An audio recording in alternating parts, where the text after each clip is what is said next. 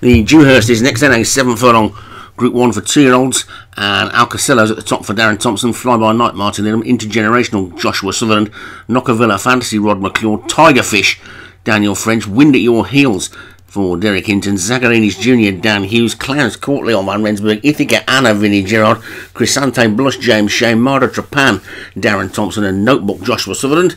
We're going to have fillies into this one, which they don't really are. I don't know why we don't do that more often, because they're small fields. Maybe that's something that he's looking at.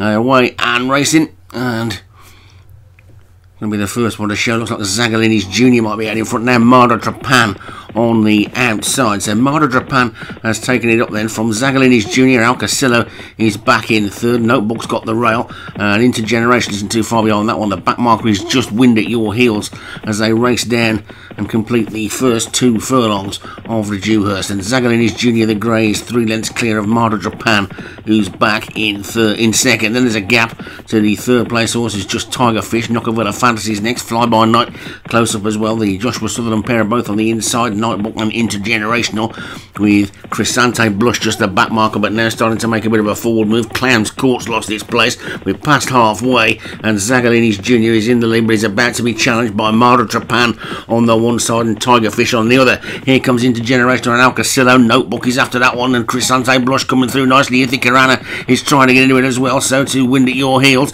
but it's still Zagalini's Jr. inside the final 2. Zagalini's Jr. is hanging on to the lead from Tigerfish and Marder Trapan. Chrysante Blush making good ground. Intergenerational on the rail. Now Zagalini's Jr. starts to send out distress signals inside the final furlong, and Tigerfish and Chrysante Blush take it up. It's Chrysante Blush closest to us from over on the far side. Tigerfish is going to be close between these two as they head towards line. Tigerfish is beginning to get up, and Tigerfish wins it from Intergenerational. Marder Trapan, Ithaca Anna finished well, and Zagalini's Jr. couldn't quite hang on and just caved in the final furlong. Tigerfish takes it for Daniel French.